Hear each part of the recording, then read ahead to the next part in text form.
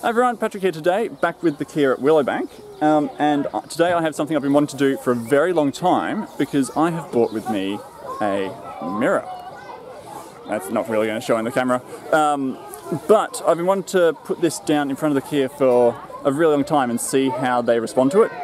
Of course, it's not going to be their first experience with reflections. They've seen reflections in the water before, they've seen plexiglass before, seen the reflections in that, but this will be their first experience with a dedicated, proper mirror. So I think this is a good point to talk a little about the mirror mark test, which has been used to test whether animals have self-recognition. It's by no means a perfect test though, as failing it doesn't necessarily mean that they don't recognise themselves. It could be that they just don't care about the mark placed on them, or they aren't interested in their reflection. We won't be able to do the full test today, as that would mean catching up the birds and placing a mark on them, but we can put the mirror out just to see what their first reactions to it are. We're going to start by just tying it up to the fence of the aviary, allowing everyone around it, and see what they do.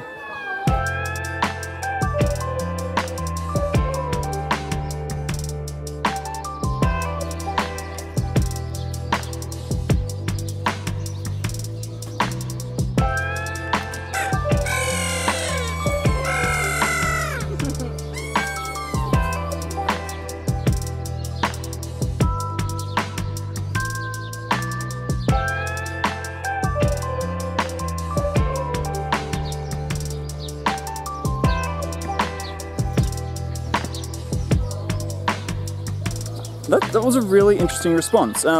They seemed more interested in the mirror itself rather than the reflections in it. There was some where they were seeing them putting their beak up to the mirror, like they're trying to interact with what's on the other side, but for the most part they just seem to be chewing on the frame and doing what Kea do and immediately destroying it as much as they can.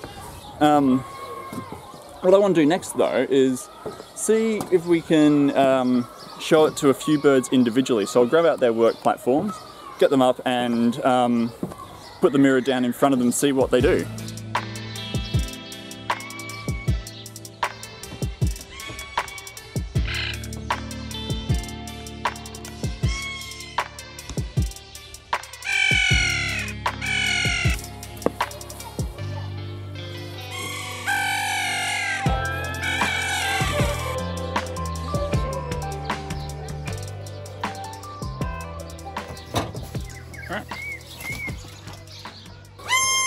So this is interesting again because they seem to not have a huge reaction to their reflection. They'll stand there, and Taz lost interest and flew off to another bird, another actual bird he saw off to the side. And Megatron meanwhile is just interested in grabbing the edge of the mirror and tearing it down.